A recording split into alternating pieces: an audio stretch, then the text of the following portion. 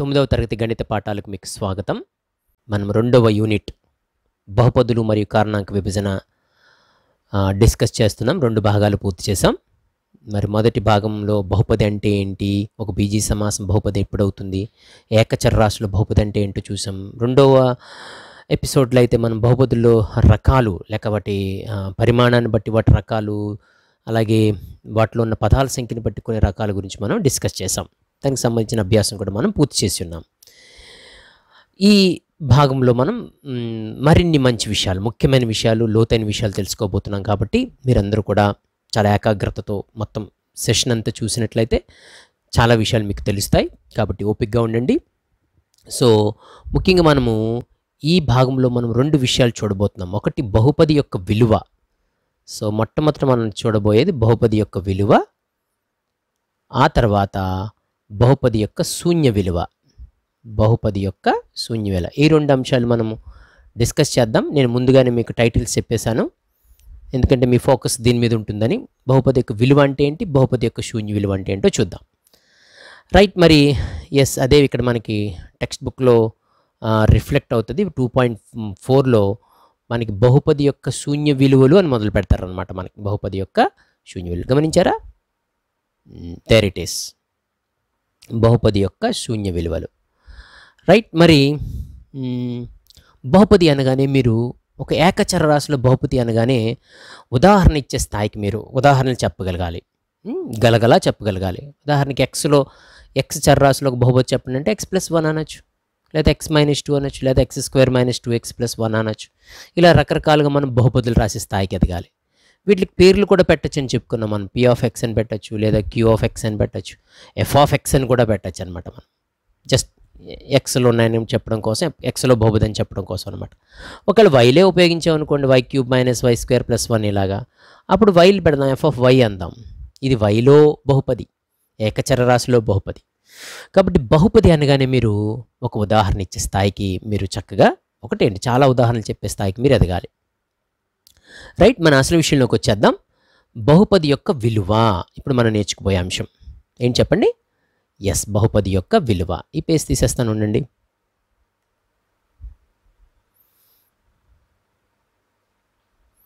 ఏంటి బహుపది యొక్క విలువ అంటే? బహుపది యొక్క విలువ అంటే ఏంటో చూద్దాం. ఉదాహరణకి మనం p(x) = x+2 అనే ఒక బహుపది తీసుకుందాం. x+2 ప్రతి బహుపదికి కూడా విలువ ఉంటుంది. ఎట్లా ఉంటుంది చూడండి. దీన్ని ఏమని పిలుస్తారని చెప్పుకున్నాం మనం? చరరాశి అంటారు. అంటే మారేదన్నమాట. చరరాశి మారుతూ ఉంటుంది, మార్చుకోవచ్చు అనమాట. ఎక్స్ ఏదైనా కావచ్చు నెంబర్, అది. ఇది స్థిర రాశి, దీన్ని మనం మార్చలేము. సో ఇప్పుడు చరరాశి స్థానంలో ఆ ఎక్స్ బదులు మనం అంకెలు ఇవ్వడం ప్రారంభించామనుకోండి. ఉదాహరణకి x = 1 పెట్టామనుకోండి, ఎక్స్ స్థానంలో 1 పెట్టామనుకోండి, అంటే p(1) ఎక్స్ స్థానంలో. p(1) అంటే మనం తీసుకున్న బహుపదికి 1 వద్ద అనమాట. ఎంత అవుతుంది? 1 + 2 3 అవుతుంది అనమాట. సో 1 వద్ద ఈ బహుపదికి విలువ ఎంత అంటే 3 అనమాట. 2 వద్ద చూడండి, 2 వద్ద p(2) x బదులు 2 పెడదాం. ఇందులో x బదులు 2 పెడితే 2 + 2 = 4.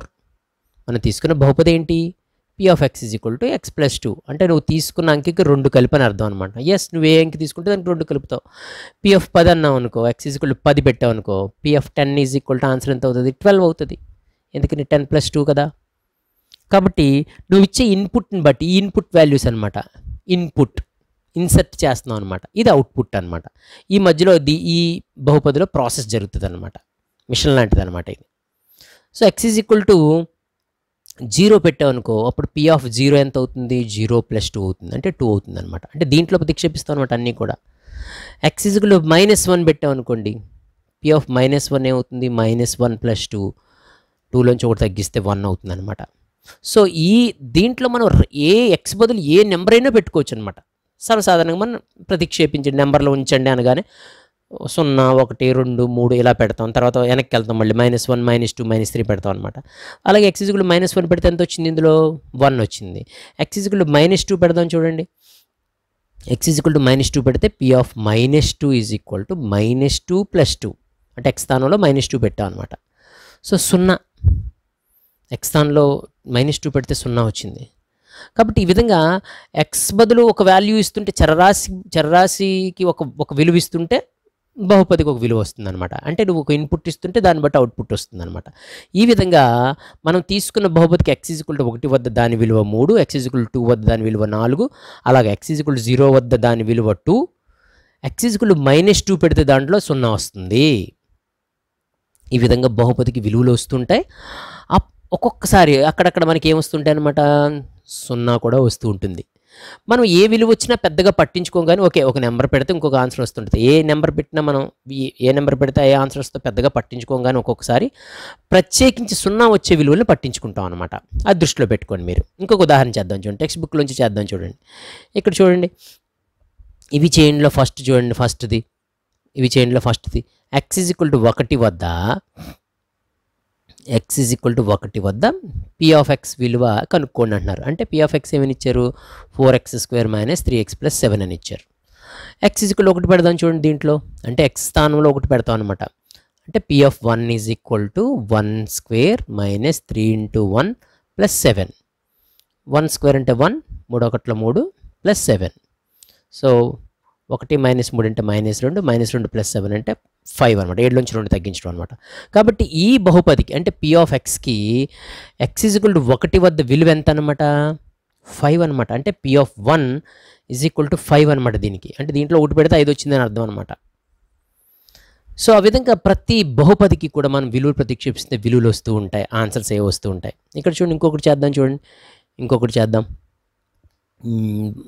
ఏది చేద్దాం, 4వది చేద్దాం చూడండి. 4వది ఏమని ఉంది, z=1 వద్ద s(z)=z³ - 1 యొక్క విలువ కనుక్కోండి అంటున్నారు. సో ఆన్సర్ చేద్దాం, z బదులు 1 రాద్దాం, అంతకనే ఏం కదా, s(1) = 1³ - 1. z ఉన్న చోట 1 రాశాను అనమాట. 1³ అంటే 1 ఎన్నిసార్లు గురించి 1 కదా, 1 1 0 1 1 1 0 1 1³ - 1 అంటే 0. సో 1 వద్ద 0 వచ్చిందనమాట. అంటే ఈ ఇచ్చిన బహుపదిలో z³ - 1 అని ఇచ్చారు కదా, దీంట్లో z బదులు 1 పెడుతుంటే ఏమొస్తుంది అనమాట, 0 వస్తుంది. ఏ విలువ అయితే దీన్ని 0 చేస్తుందో అది మనకి చాలా ప్రాముఖ్యమైంది అనమాట. దానిని ఆ విలువని ఆ బహుపదికి శూన్య విలువ అంటారనమాట. ఇది మన రెండో అంశం. మొదటి అంశం బహుపది యొక్క విలువ. ఓకే, x బదులు లేకపోతే చర్రాశి బదులు అంకెలు పెడుతుంటే ఆన్సర్లు వస్తున్నాయి, ఆ బహుపదికి విలువ వస్తుంది. అయితే వీటన్నిటిలో ఇవన్నీ నేను ఇగ్నోర్ చేస్తాను, పెద్దగా పట్టించుకోను. కానీ ఏ నెంబర్ సబ్స్టిట్యూట్ చేస్తే లేక ఏ నెంబర్ ప్రతిక్షేపిస్తే 0 వస్తుందో ఆ నెంబర్ని పట్టించుకుంటాను. ఇక్కడ 1 పెడితే 0 వచ్చేసింది కాబట్టి ఆ 1ని ఈ s(z)కి శూన్య విలువ అంటానన్నమాట. అంటే అది పెట్టడం వల్ల 0 వచ్చేస్తుంది కాబట్టి. సరే, దీని మీద ఇంకా లోతుగా చూద్దాం.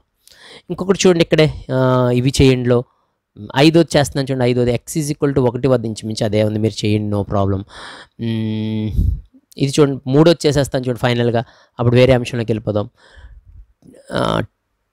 t(p) వద్ద r(t) = 4t⁴ + 3t³ - t² + 6. t p వద్ద అంటే ఒక అక్షరం బదులు ఇంకొక అక్షరం పెట్టమంటున్నారు అంతే. t బదులు p అనమాట. నెంబర్ అయితే బాగుండు. సరే, r(p) t బదులు p పెడదాం. 4p⁴ + 3p³ - p² + 6 అంతే. అదే ఏ t 0 వద్ద కనుక్కోమంటే ఈ లెక్కకి ఏం చేద్దాం, r(0) = 4 × 0⁴ + 3 × 0³ - 0² + 6 అందు.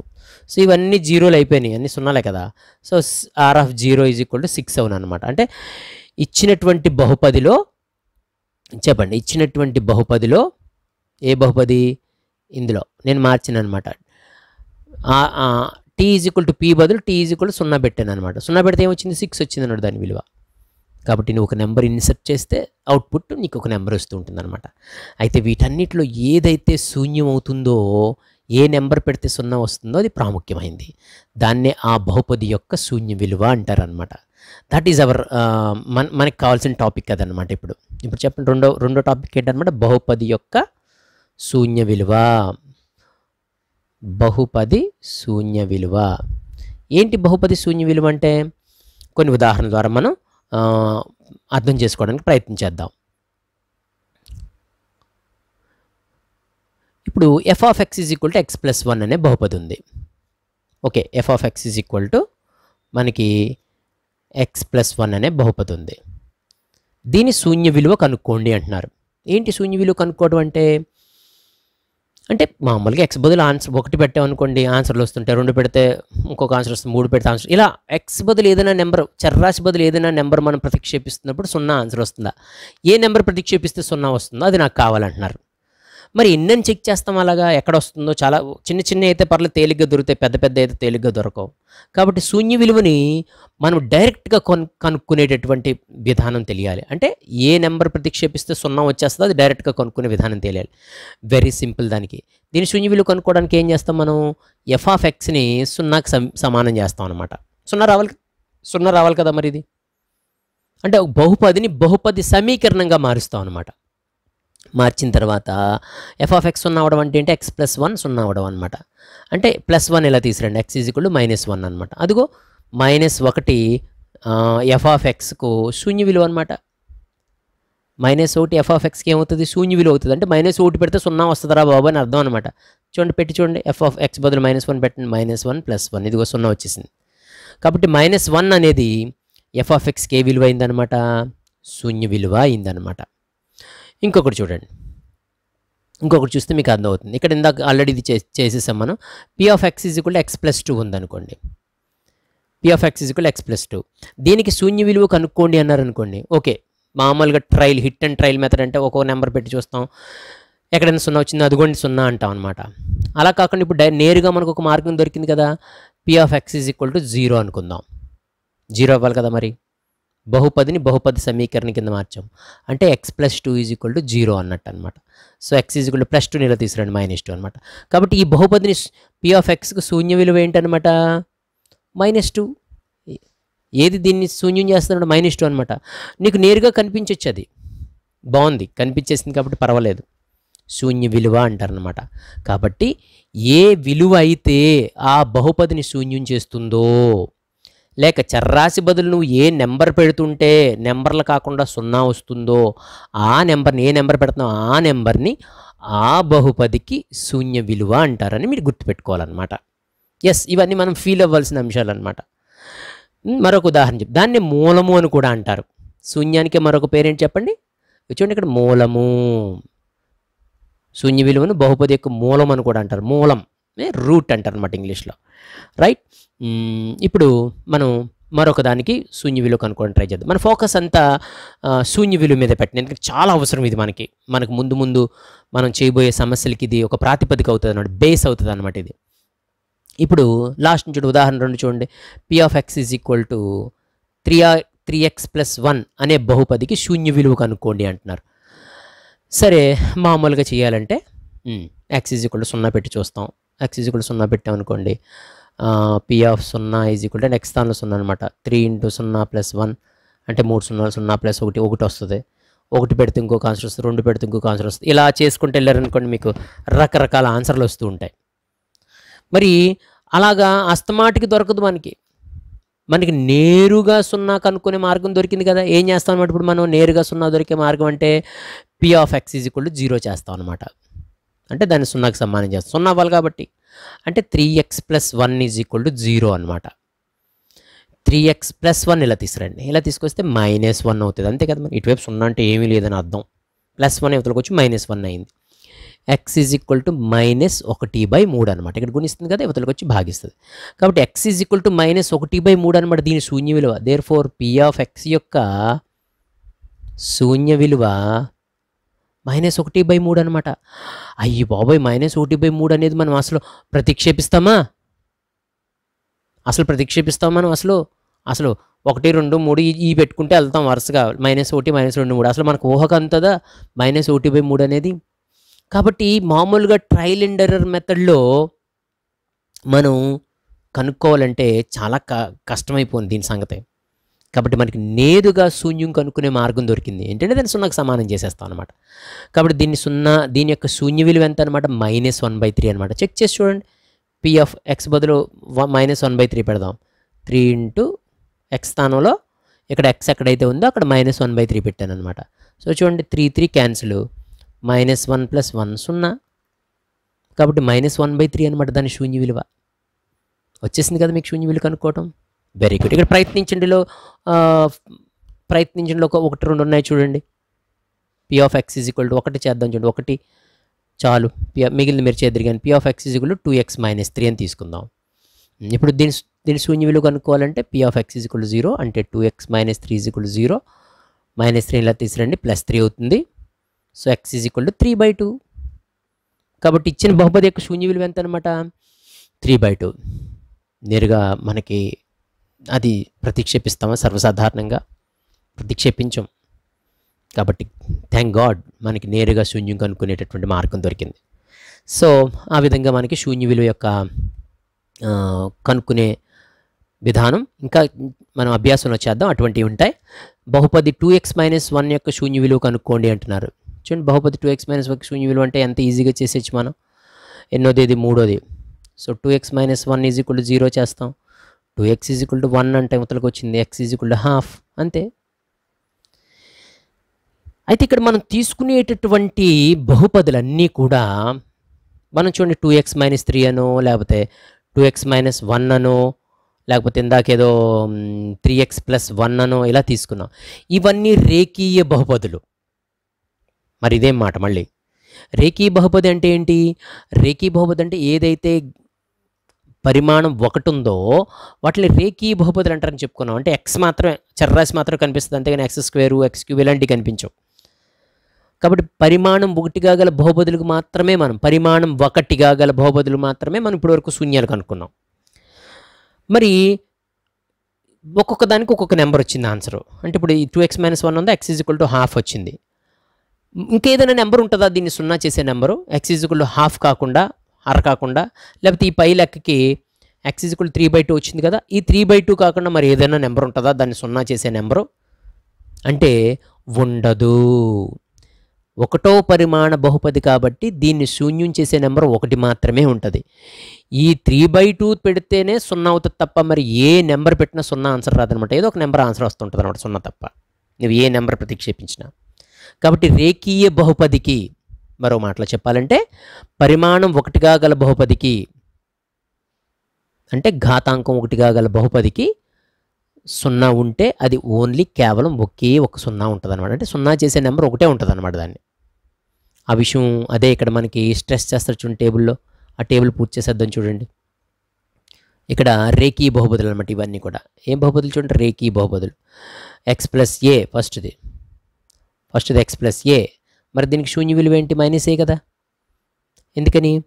x + a is equal to 0 అన్నాం అనుకో, ప్లస్ a ఎలా తీసుకురండి? -a అనమాట. కాబట్టి ఈ స్థానంలో -a పెడితే -a + a సున్నా అవుతుంది. కాబట్టి ఈ రేఖీయ బహుపతిని సున్నా చేసే విలువ -a అనమాట. అలాగే దీన్ని సున్నా చేసే విలువ ఏంటి? x స్థానంలో ఏం పెడితే సున్నా వస్తుంది అనమాట? a. అర్థమైపోతుంది మీకు. ax + bకి శూన్య విలువ ఏంటనమాట? ax + b. ఇక్కడ ఏబీలు కూడా నెంబర్లో స్థిర రాశులు అనుకోండి. ఓకే, విచక్షణతో కొన్ని స్థిర రాశులు అంటారు, కానీ స్థిర రాశులు అనుకోండి.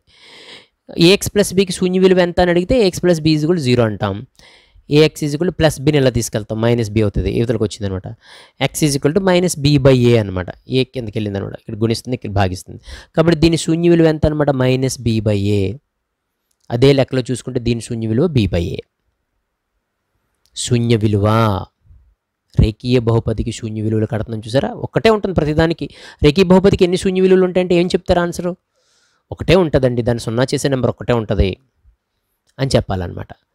ఒకవేళ ఇలాంటిది తీసుకున్నాం అనుకోండి, y² - 1 తీసుకున్నాం అనుకోండి మనం, y² - 1. మరి దీనికి ఓకే p ఆఫ్ y అందాం. ప్రతిక్షేపిస్తే విలువలు వస్తూ ఉంటాయి, ఏవో విలువలు వస్తూ ఉంటాయి. ఇప్పుడు దీన్ని శూన్యం కనుక్కోండి అన్నారు అనుకోండి. ఎలా కనుక్కుంటున్నాం మనం? p of y is equal to 0 అని రాసి, so y² - 1 is equal to 0. There four y² is equal to 1 -1 ఎలా వచ్చింది? ఇటువైపు వచ్చిందనమాట. So y² is equal to 1 అంటే అర్థం ఏంటి? ఏ నెంబర్ని స్క్వేర్ చేస్తే 1 వస్తుందని, ఏ నెంబర్ని వర్గం చేస్తే 1 వస్తుందని.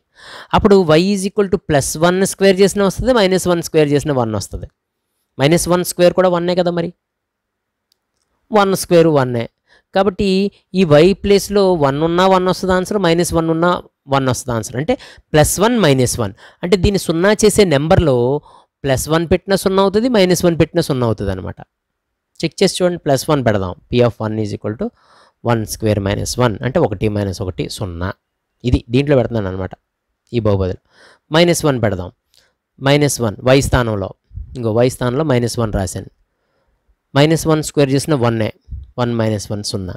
అంటే దీన్ని 0 చేసే నెంబర్లు 2 ఉన్నాయి. కాబట్టి ఇక్కడ ఉన్నట్టు ఇది వర్గ బహుపది, అంటే దీని పరిమాణం 2, సైజ్ అని అనుకోండి, డిగ్రీ 2 అనమాట. 2 పరిమాణంగా గల బహుపదికి ఎన్ని శూన్యాలు ఉండొచ్చు అనమాట? 2 శూన్యాలు ఉండొచ్చు అనమాట. 2 ఉంటాయి అనమాట దాన్ని 0 చేసే నెంబర్లు. సో ఆ లెక్కను చూసుకుంటే నెమ్మదిగా డెవలప్ చేసుకుంటే ఘన సమీకరణం తీసుకున్నాం అనుకోండి, ఏదో z³ - z² + 1 z+1 అనేది తీసుకున్నాం అనుకోండి. ఇక్కడ పరిమాణం 3 కాబట్టి దీన్ని శూన్యాలు చేసేటటువంటి నెంబర్లు ఎన్ని ఉండొచ్చు అనమాట? 3 వరకు ఉండొచ్చు అనమాట. 3 రావచ్చు అనమాట మనకి. రేఖీ బహుపదికేమో ఒకటే ఉంటుంది, వర్గ బహుపదికేమో 2 ఉండొచ్చు, 2 నెంబర్ల దగ్గర 0 అవ్వచ్చు. ఘన బహుపదికి అంటే 3 పరిమాణం గల బహుపదికి 3 ఉండొచ్చు, 4 పరిమాణంగా గల బహుపదికి 4 నెంబర్లు ఉండొచ్చు 0 చేసి. ఆ విధంగా చూసుకుంటే ఎన్నవ పరిమాణంగా గల బహుపదికి ఎన్ని ఉంటాయి అన్నమాట శూన్యాలు? అంటే ఏదో 10 x⁻10 ఇలా ఉందనుకోండి, 10 ఉంటాయి. కాబట్టి x⁻n ఉందంటే ఎన్ని ఉంటాయి అనమాట? n వరకు ఉండొచ్చు అనమాట. అంటే అక్కడ ఏ నెంబర్ వేసామో అన్ని శూన్యాలు ఉండొచ్చు అనమాట. అంటే దీన్ని 0 చేసే నెంబర్లు 10 ఉండొచ్చు అనమాట x⁻10లో సమీకరణం బహుపది రాస్తే. జాగ్రత్తగా అర్థం చేసుకోవడానికి ట్రై చేయండి. కాబట్టి మనం ఇవన్నీ సమ్అప్ చేసుకుంటే చూడండి, ఏకచర రాశిలో రేఖీయ బహుపదికి ఒకే ఒక శూన్య విలువ ఉంటుంది. వర్గ బహుపదికి 2 ఉండొచ్చు, ఘన బహుపదికి 3 ఉండొచ్చు, 4వ పరిమాణ బహుపదికి 4 ఉండొచ్చు. అలా మనం చూసుకుంటా పోతే ఎన్నవ పరిమాణ బహుపదికి ఎన్ని ఉండొచ్చు అనమాట? n ఉండొచ్చు అనమాట. రైట్, 2-3 లెక్కలు ఉన్నాయి, చేద్దాం చూడండి. మీకు అర్థమైంది. ఇక్కడ మనం ఈరోజు నేర్చుకుంటున్న టాపిక్ పేరు బహుపది యొక్క విలువ, బహుపది యొక్క శూన్య విలువ. బహుపది యొక్క విలువ అంటే అక్కడున్న చర్రాశి బదులు నువ్వు ఒక అంకి ప్రతిక్షేపిస్తుంటే ఒక్కొక్క విలువ వస్తుంటుంది దానికి. అది మనకి లెక్కలో తీసుకునే అంశం కాదు. ఓకే, అది నేను కనుక్కోగలను. అయితే ఏ నెంబర్ ప్రతిక్షేపిస్తే 0 వస్తుందో దాన్ని ఆ బహుపది యొక్క శూన్య విలువ అంటారు చూసావా, అది నాకు అవసరము, అది నేను పట్టించుకుంటాను అనమాట. అయితే ఒక నెంబర్ పెట్టినప్పుడు 0 వచ్చింది, రేఖీ బహుపది కదా, ఒక నెంబర్కే 0 అవుతుంది. వర్గ బహుపదికి 2 నెంబర్లకు 0 అవ్వచ్చు. అంటే వర్గ బహుపదికి 2 శూన్యాలు ఉండొచ్చు, లేక 2 మూలాలు ఉండొచ్చు. ఘన బహుపదికి 3 పరిమాణం కూడా 3 ఉండొచ్చు అని మనం రియలైజ్ అవ్వాలి. అలాగనమాట. సో ఇక్కడ 2 ఉదాహరణలు ఉన్నాయి, చేద్దాం చూడండి. మనం త్వరగా చేద్దాం. ఉదాహరణ 4, x² - 3x + 2 అనే బహుపదికి 2 1లు శూన్యాలు అవుతాయో లేదో సరిచూడండి అంటున్నారు, వెరిఫై చేయండి అంటున్నారు. 2 1 శూన్యాలు అవుతాయో లేదో ఎలా వెరిఫై చేస్తాం అనమాట మనం? ఓకే, ఇచ్చిన బహుపదికి ఒక పద్ధతి ప్రకారం ఒక పేరు పెట్టుకుందాం. p(x) అని పేరు పెడదాం. p(x)లు మాత్రమే ఉన్నాయి కాబట్టి పాలినామియల్ ఇన్ x బహుపది అని రాద్దాం. ఇప్పుడు x బదులు 2 పెట్టి చూద్దాం. 0 వచ్చింది అనుకోండి, ఎస్ 2 శూన్యమే అని రాస్తాను. 2 పెట్టి చూస్తున్నాను, వెరిఫైయింగ్ అనమాట. 2² - 3 × 2 + 2. x ఉన్న చోటల్లో 2 రాసేసాను సుమా.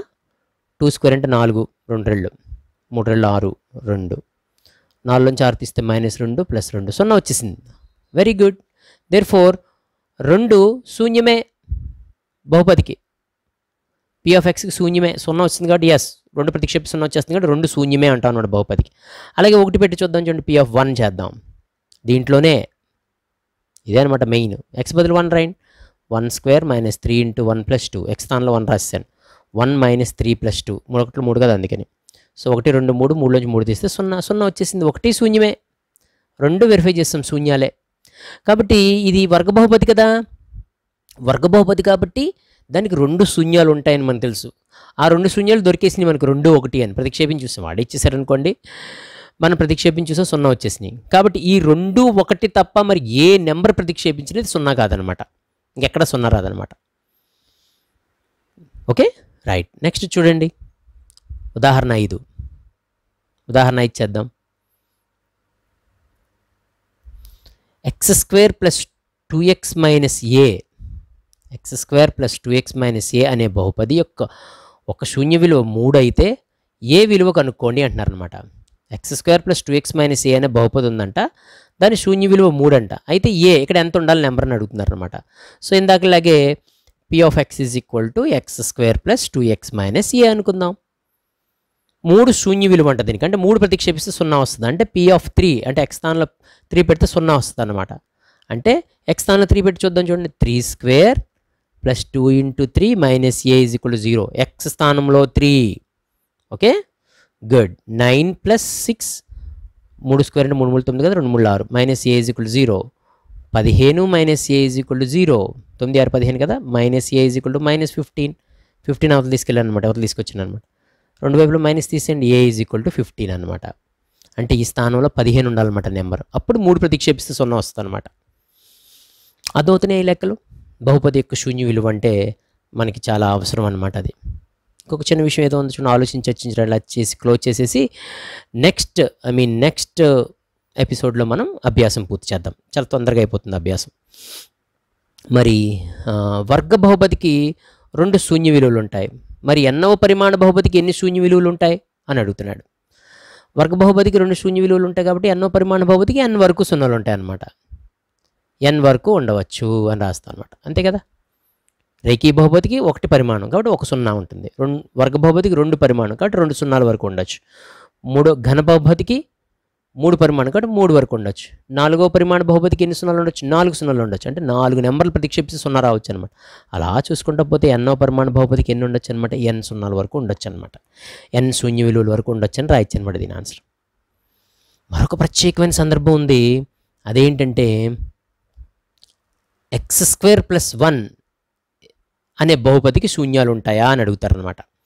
దీనికి శూన్యాలు ఉంటాయా? ఏదైనా x ప్రతిక్షేపిస్తే 0 వస్తుందా అని అడుగుతున్నారనమాట. ఆన్సర్ చూడండి ఎలా చేద్దాము. P(x) = x² + 1 అనుకుందాం. దీనికి శూన్యాలు ఉంటాయా అని అడిగారు. సో P(x) = x² + 1 కాబట్టి సున్నాలు ఉంటాయి అనుకుందాం. సపోజ్ P(x) = 0 అనుకుందాం. 0 అయింది అనుకుందాం. అంటే x² + 1 = 0 అనుకుందాం. అప్పుడు +1 ఎలా తీసుకురండి. x² = -1. అంటే ఏదైనా సంఖ్యను వర్గం చేస్తే x² = -1 రావాలి. మరి అలాంటి x ఉందా? ఏ వాస్తవ సంఖ్యని వర్గం చేసినా మనకి రుణ సంఖ్య రాదు, మైనస్ నెంబర్ రాదు. మైనస్ నెంబర్ ప్లస్ అయిపోద్ది. ఇంకా ఒక్కసారి వర్గం చేసిన తర్వాత మనకు వచ్చే ఆన్సర్స్ ప్లస్ నెంబర్స్ అనమాట. మరి ఇలాంటి సిచ్యువేషన్ ఉండదన్నమాట వాస్తవ సంఖ్యల్లో. అసలు అలాంటి సిచ్యువేషన్ ఎదురవుతుంది. ఏ సంఖ్యను వర్గం చేసినా ప్లస్ నెంబర్ వస్తుంది తప్ప మైనస్ నెంబర్ రాదు. కాబట్టి తప్పు స్టేట్మెంట్ అనమాట. అంటే అలాంటి ఎక్స్ లేవు. అలాంటి వాస్తవ ఎక్స్లో అంటే అలాంటి నెంబర్లో ఉండవు అని చెప్పడానికి మ్యాథ్స్లో ఇలా రాస్తాను అనమాట. అలాంటి వాస్తవ ఎక్స్లు వ్యవస్థితం కావు, ఉండవు. ఇలా రాస్తాను. వ్యవస్థితం కావు, ఉండవు. అంటే ఏ నెంబర్ని స్క్వేర్ చేసినా అసలు ప్లస్ నెంబర్లు వస్తాయి. కాబట్టి అలాంటి ఎక్స్ లేదు. కాబట్టి ఎక్స్ దొరకట్లేదు. ఏ ఎక్స్ దొరకట్లేదు, 0 చేసే ఎక్స్. కాబట్టి దీనికి వాస్తవ మూలాలు లేవు, వాస్తవ శూన్యాలు లేవు అనమాట. దానికి x² + 1కి శూన్యాలు లేవు. దీన్ని 0 చేసే నెంబర్ లేవన్నమాట. అంటే వర్గ బహుపది ఉన్నంత మాత్రాన అది శూన్యం అవ్వాలనేటటువంటి నియమం లేదన్నమాట. గమనిస్తున్నారా? కాబట్టి ఇలాంటి విషయాలని జాగ్రత్తగా నేర్చుకోండి. సో ఈరోజు సెషన్లో మనం ఈ పార్ట్లో మనము చాలా తేలికైన విషయాలు చూసాం. బహుపది యొక్క విలువ, బహుపది యొక్క శూన్య విలువ. ఏ విలువ అయితే బహుపదిని శూన్యం చేస్తుందో దాన్ని ఆ బహుపది యొక్క శూన్య విలువ అంటారు. అది 1 ఉండొచ్చు, 2 ఉండొచ్చు, 3 ఉండొచ్చు, 4 ఉండొచ్చు, 5 ఉండొచ్చు. ఆ బహుపది యొక్క పరిమాణాన్ని బట్టి అని గమనించుకోవాలన్నమాట.